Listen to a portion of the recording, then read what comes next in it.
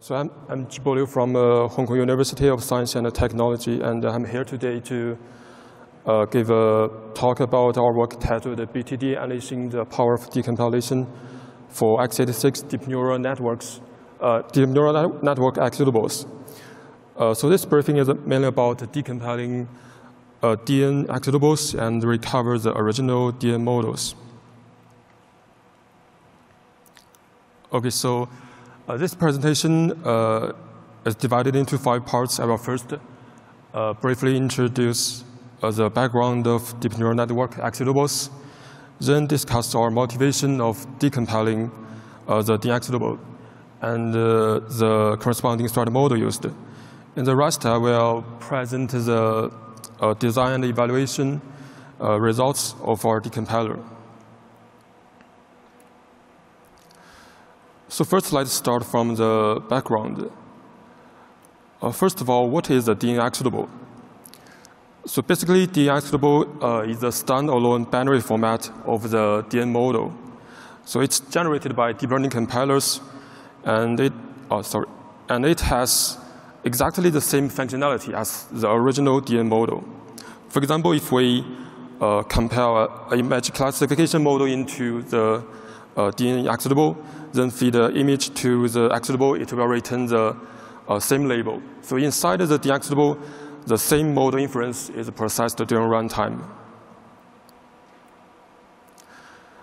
So why we wanted to compile DN model into a DN executable when we already have mature deep learning frameworks like PyTorch and TensorFlow? So the main reason is that as DN models are getting more and more popular, sometimes we may want to deploy DN models on heterogeneous hardware devices, not only devices with powerful GPUs, but also low-power devices, such as IoT devices, edge devices, and smart wearable devices. So in that case, we want to leverage the performance potential of hardware devices. To do so, the latest solution is to compile DN model into DN executable. And correspondingly, deep learning compiler techniques are proposed to compile high-level models into DN executables. And in this process, deep learning compilers especially can optimize the binary with hardware features and abstractions to further squeeze the performance potential of hardware devices. For example, Intel SIMD extension provides instructions to process multiple data in parallel.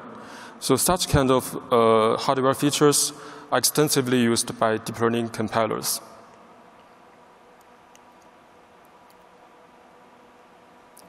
And there are actually would be multiple optimization cycles during compilation.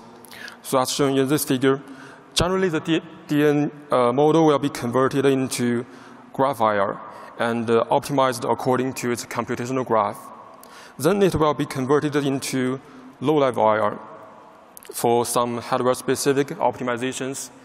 And finally, the deep learning compiler will generate a low-level binary code according to the target backend.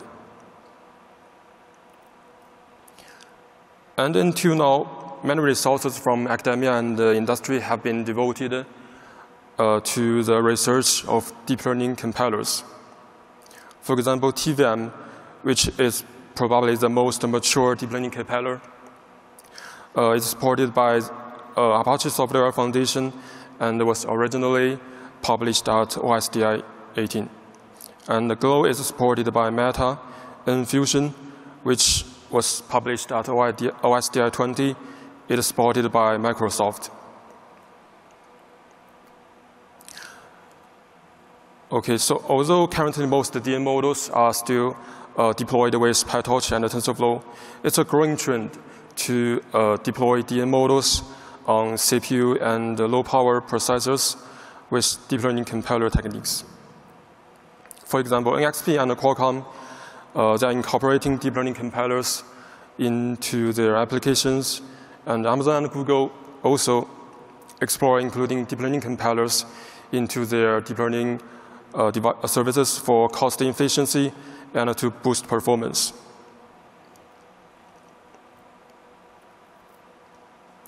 Okay, so that's a brief introduction to the background of Executable.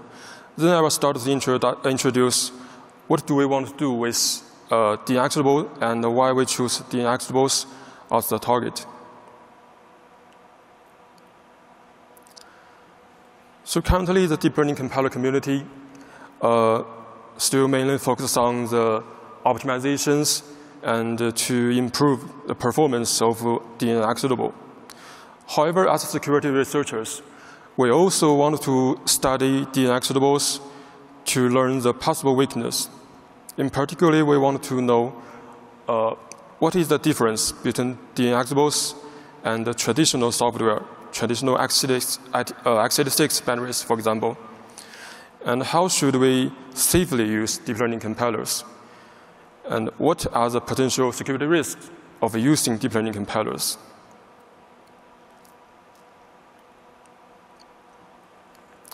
Specifically, we wanted to know if we should view a Executable as a black box or white box.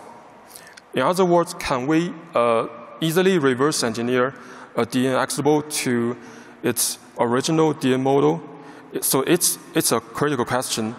If the DM model, if the Executable is incomprehensible, and then we can safely deploy the compiled Executable on the devices accessible to attackers.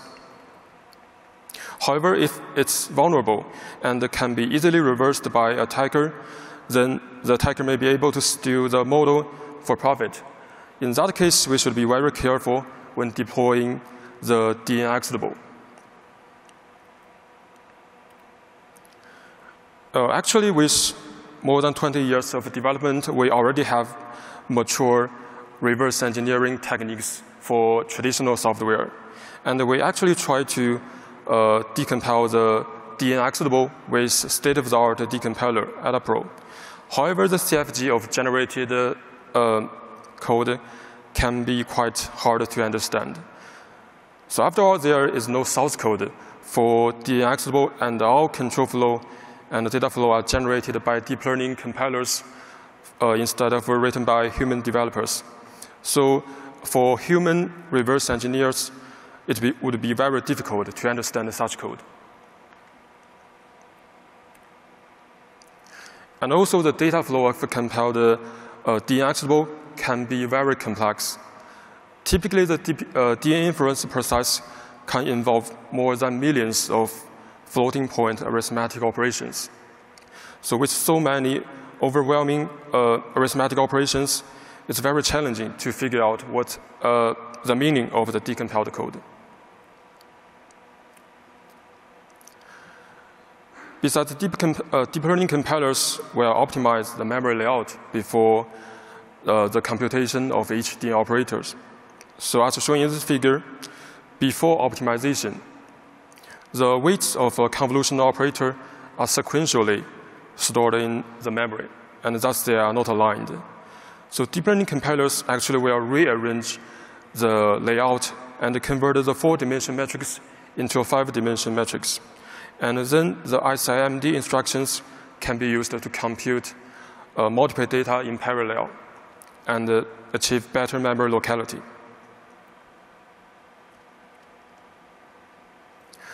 So the optimization strategies used by deep learning compilers are quite complex, so I won't discuss in detail because this work mainly focuses on reversing Executables. So now we'll start to introduce the threat model of this work. Actually, attacking DN models is not a new idea, although previous works mainly focus on attacking deep learning frameworks like PyTorch and TensorFlow. So until now, many different attacks have been explored, including cache side channel attacks, power side channel attacks, electromagnetic emanation side channel, and even buzz snooping. So most of these attacks aim to steal the DN model architectures including operator types and the topology between operators. So pre-trained parameters are usually not the target. So even they can successfully steal the model architectures, they still need to retrain the model.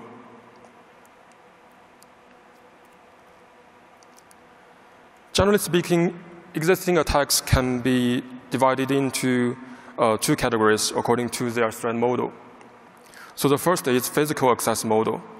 In this scenario, the DM model is deployed in devices accessible to the attacker. So the attacker can use special equipment to measure side channel information, for example, power consumption, or even directly snoop the memory bus. And therefore, the attacker have a quite strong ability to attack the DM model deployed in the devices. And on the other hand, the remote access model assumes a more practical scenario. So in this case, the DM model is deployed on resource-sharing clouds, where the attacker and the user, they may share the same CPU core and the CPU cache. So in that case, the attacker can run an unprivileged process on the same hardware and observe the cache access patterns of the victim DM model. And in this work, we assume a different threat model. Specifically, if we already have physical access to the target device, for example, if the DM model is deployed in smart devices like smartwatch, speaker, cleaner, and other devices, we can actually be more aggressive. We can directly extract the DM executable from the hardware devices. Such DM executables are standalone binaries, and they have pre-trained parameters inside.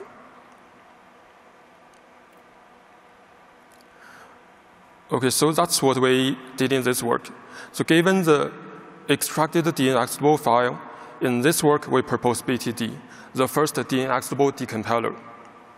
So we aim to analyze and extract high-level DM model specifications, including DM architectures and also pre-trained parameters from the x86 DM executable.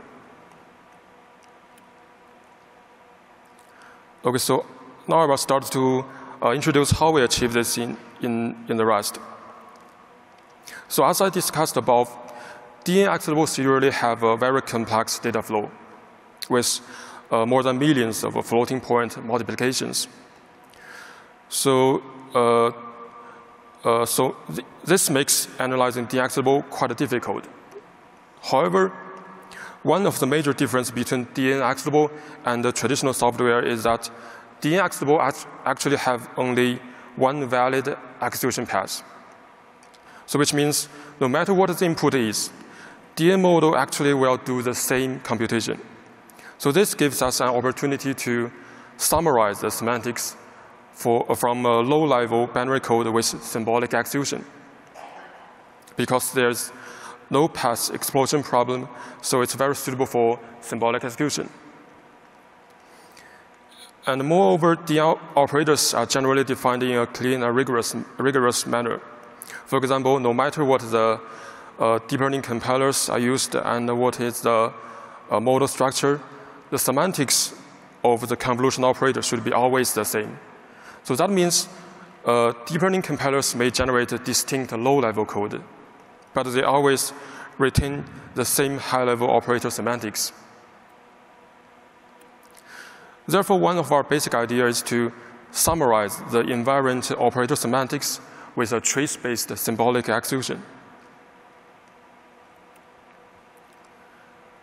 So overall, BTD consists of 3 steps, including operator recovery, topology recovery, dimensions, and parameters recovery. So as shown in this workflow, we first disassemble the targeted DM executable with Adapro. Then with the 3 steps, we recover the full model specification, including operators, topologies, dimensions, and pre-trained parameters like weights and biases. So some related works also call the topologies of operators as computational graph, and the dimensions of operators also called hyperparameters. So now we'll start to introduce the design of BTD. So in the first step, we try to map assembly functions to DN operators. So basically, we view it as a typical multi-class classification task. So to do so, we train a LSTM model to treat x86 code as long-range tokens and use the byte pair encoding method, which is initially proposed in the NLP field, to segment x86 OP codes. So after this step, each operator will have a label indicating its operator types. For example, convolutional label, a ReLU label, and a fully collected label. And in the second step, we recover the topology of DN operators. So in other words, we try to connect the DN operators into a computational graph. And as we observed, deep learning compilers usually compile operators into assembly functions and pass inputs and outputs through function arguments as memory pointers. So in this step, we can simply hook every call side to record the memory addresses. And we connect the two operators only if one operator's input is another operator's output. And in the third step, we implement a trace-based symbolic execution to get the human-readable symbolic constraints. So we first run the target DN executable to log a trace of a specific assembly function. And in this step, we don't need to worry about the input because we don't care about the actual numerical values during DN inference. And we only care about the exact instructions executed. So any valid input, even random noises, can be used as the input to run the DN executable. And the sensor trace can be very huge and slow to analyze with the symbolic execution. We also use reverse taint analysis to remove unnecessary parts in the trace and only keep instructions related to the output. So here is an example. So given the convolutional operation in figure A, we can extract the symbolic formula shown in figure C. So we record the memory addresses of inputs and weights. And the gap or offset between input addresses, that actually implies the dimension information. For example, the gap between two input values, two input addresses is 12, and the size of one float value is 4 bytes. So we can infer that each row in the input matrix has 3 elements. And we summarize a set of heuristics to infer dimension from the symbolic formula. And here is another example. As we can see, symbolic constraints from different compilers and different optimization levels, they are mostly consistent. Therefore, our symbolic constraint-based heuristics are general and across compilers.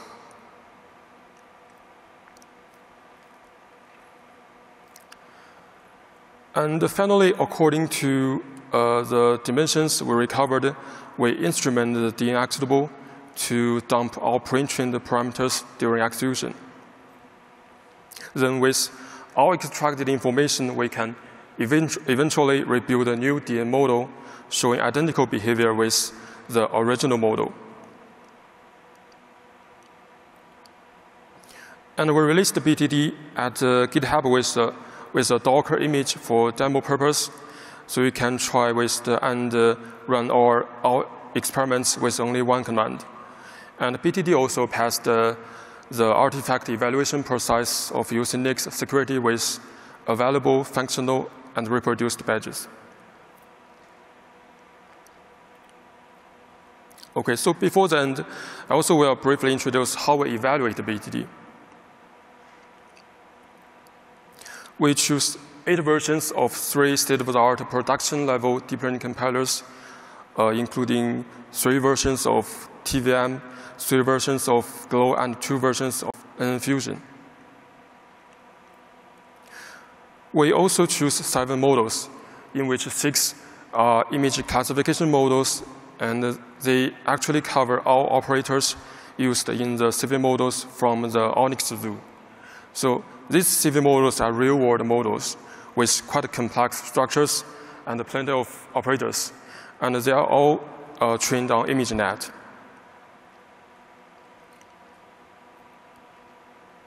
So in the first step, we can achieve over 99% accuracy when recover operator types. Also, errors in this step can be eliminated or fixed by post-checking corresponding symbolic constraints we get from a symbolic execution process. For example, if the predicted type is convolutional and ReLU, but we recheck the symbolic constraints and we found that there is no max operation in the constraint. It indicates that we may wrongly add the ReLU label, and the correct label should be convolutional only.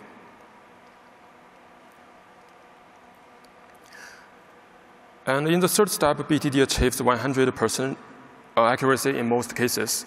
For only 2 cases, BTD fails to recover the dimensions because of optimizations applied by deep learning compilers. So for more details, you can refer to our archive paper, because the optimizations of deep learning compilers are quite complex, so I won't discuss too much in this presentation. And overall, BTD is able to extract functional DN models in most cases, except the ResNight model compiled with TVM. So given the decompilation ability of BTD, in most cases, we can actually enable white box attacks on a black box obscure DN executables. So here is an example.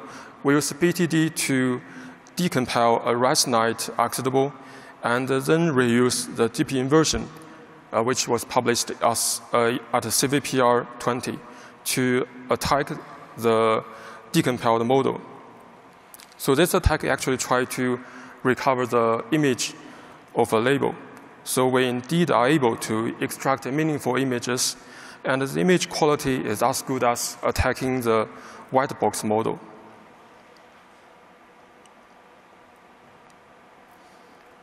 And to conclude this presentation, here are 3 takeaways. First, reversing DN executables with existing techniques is hard due to complex control flow and data flow in a DN executable.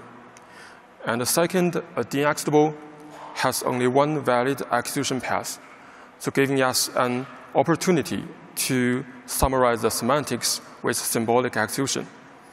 And with the summarized semantics, we can try to infer the dimension information and even the memory layout. And overall, we propose and release BTD, the first DN-executable decompiler. OK, so that's all for my presentation. Thank you for listening. And I'm glad to take some questions from the audience now. Thanks.